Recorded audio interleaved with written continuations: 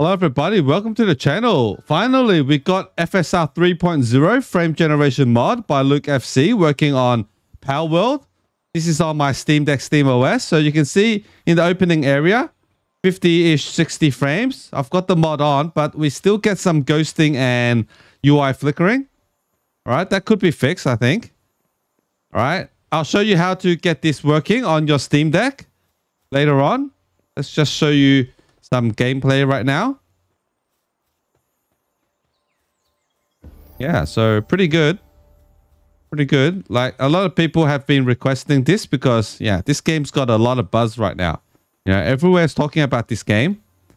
I haven't really played it. Yeah, but I might like try to dip my toes into this with WeMod. Stay tuned for that. I'll probably just breeze through it with WeMod. All right. Stay tuned for that video. Let me show you the settings. Options. Okay, graphics. Okay, so preset is set to low. Screen mode windowed. 1280 by 720. Max FPS no limit. VSync on. Motion blur on. All right, everything else is on medium. And you can see here DLSS. It's not grayed out. Standard, it's like grayed out on your Steam Deck. But since we've got the mod on, it thinks that we're using an NVIDIA display card. That's why we can toggle this on. But it's not really DLSS. We're actually using FSR 3. Okay, so if you're playing this online, I don't really suggest using this mod because, you know, it might like ban you. It might think you're using a cheat. So yeah, use at your own risk.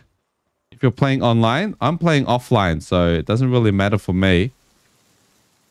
Okay, and yeah, I've got SteamOS on 3.5.7, the latest stable release as of recording.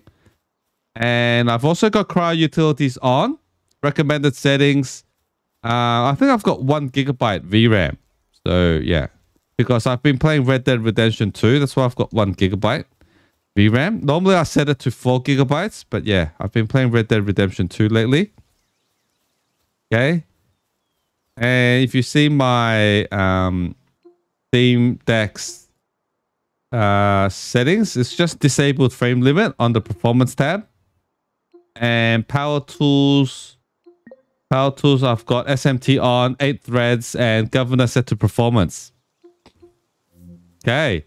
So let me show you how to install this on your Steam Deck. So let's go back to my Steam Deck desktop mode. I'll see you there.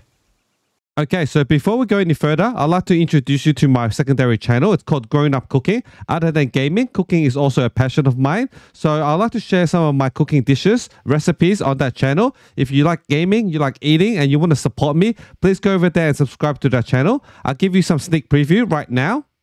Alright, we're gonna kill it. You ready? Oh my god.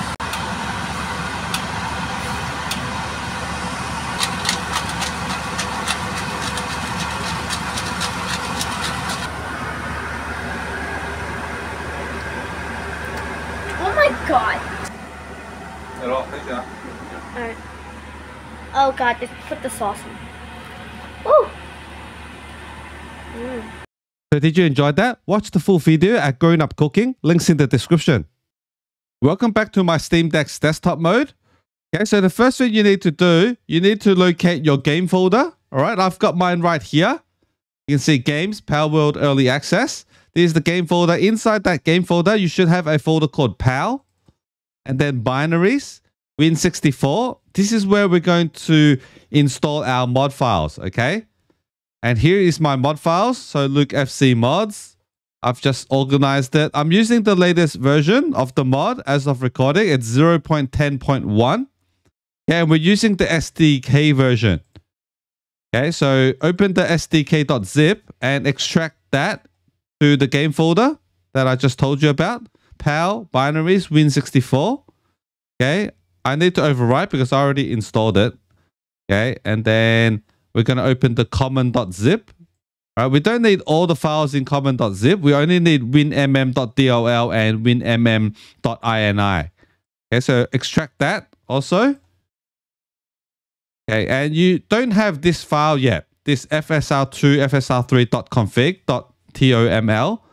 This doesn't like generate until you play the game first. So what we need to do something with this config file. All right, so take note of that. Open up your Steam, go to library, okay, locate your game, click the gear icon, properties, and make sure you type this code in the launch options.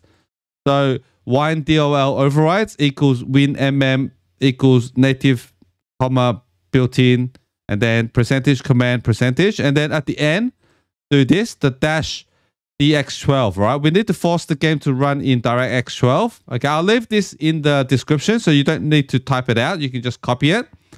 Okay, and then run the game once. Run the game once first. So just play it.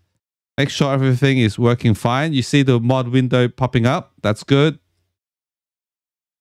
Okay, so once you've run the game once, you should get this file that I'll talk to you about. FSR2 FSR3.config.toml. That's the file that we need. All right, so I'm just going to quit the game. Okay, that's the file you need. Double click it.